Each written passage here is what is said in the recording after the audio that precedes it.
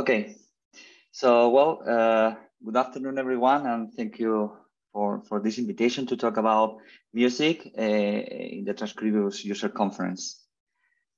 Let me start with an introduction to the problem that we are dealing with here. So the thing is that music is a key element of our culture, and humanity learned to preserve and transmit music by writing. And as a result of this, we estimate that there are billions of pages with written music all over the world that represent, as happens with text sources, the music sources also represent an incredible heritage that has been encoding centuries of human creativity. And this heritage is crucial for carrying out large-scale studies that will allow us to reach a knowledge beyond our current understanding of the evolution of music first, but also paramount to better understand our own cultural evolution. But the big obstacle in this context is that most of these sources exist only as physical copies that are stored in libraries and archives. And in this form, they are doomed to remain hidden. And the huge potential to explore our music culture is prone to be completely wasted. So against this situation, there has been many efforts to developing technology that takes these music sources as input, reads their content, and presents them in a format that makes their indexing and retrieval finally possible. And this is known as optical music recognition or handwritten music recognition when applied to handwritten sources, in an analogy to handwritten text recognition. So I'm going to explain now the technology behind optical music recognition or handwritten music recognition, very briefly. So the task of teaching computers to read music has been studied for years. Currently, there exists some available software for optical music recognition. And well, although they don't mention this explicitly when advertise the product, these software solutions only work for modern printed sheet music. And even in these conditions, quite often the results are said to be disappointing. So in recent years, my research team has been actively working on further developing this kind of music reading systems for all types of music, but especially for handwritten music heritage. And we have many recent use cases demonstrating the success of this technology with different sources and manuscript types. This experience has allowed us to determine a general workflow which can be adapted to multiple scenarios with moderate effort.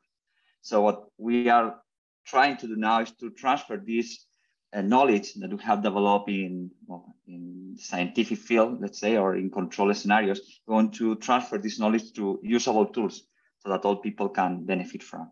So in what follows, I'm going to present these rather generic blocks for optical music recognition or handwritten music recognition using a use case about plain-chant music manuscripts.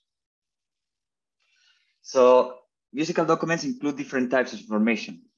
In general, for the purpose of written music recognition, we will be interested in two of these: the notes placed on staff lines, and the lyrics, which represent the text that must be sung.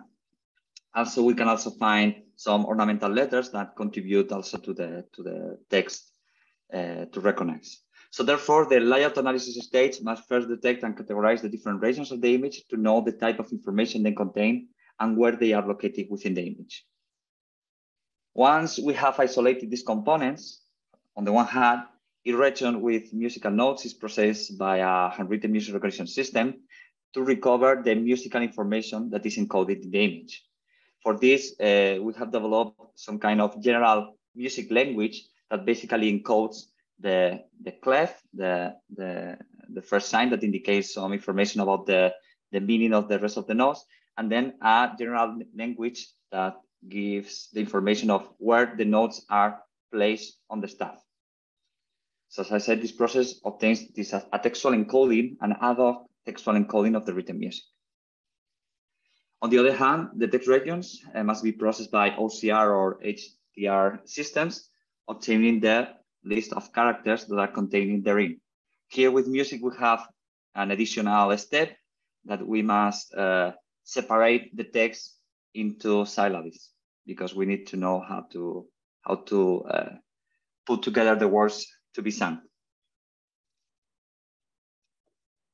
Once the musical information, notes and text, are recovered from the image, this must be transformed into a structural digital format, a standard format that allows subsequent processes. So there are many of these in music. Among them, we can highlight MEI, the analog to TI in the musical context, but there are many other possibilities that have a wide support. And there are even some converters to navigate from one to the other. But basically, the idea is to finally represent the music content in a standard format. So, so far, this is what we have developed in our research, in my research group. And the final step is to deploy these techniques to generate usable tools. So here in this work, we propose the inclusion of the know-how investigated in recent years into the Transkribus tool. In this way, any music manuscript could be processed automatically in the same way that text manuscripts are already being processed by Transkribus. And integrating this into Transkribus infrastructure, we will allow all the users to use and enhance the existing OMR or HMR technology. So basically, to sum up my talk here, I would like to emphasize that the music context is an exciting application that with a wide range of possibilities. The research from the computer science perspective has already shown promising results. So we know that the task is doable with moderate effort, but it is yet necessary to transfer this know-how to useful technologies. Of course, its use case will require some minor changes in the general workflow, but we are pretty sure that we can use our general blocks for processing music. So the main conclusion of my talk is that the current state of affairs represents a good opportunity to increase Transkribus' scope of application, including all the music heritage that we can find all around the world. So before ending, let me say that we are looking for collaborators who would be willing to join invest into the development of the technology in Transkribus. Currently, the project is led by, well, on the one hand, by myself from the technical computer science perspective, but also by Robert Cruxida from the point of view of digital musicology. So please contact me or Robert if you have any question or are interested in this project. And that's all from my side. Thank you very much for your time and attention.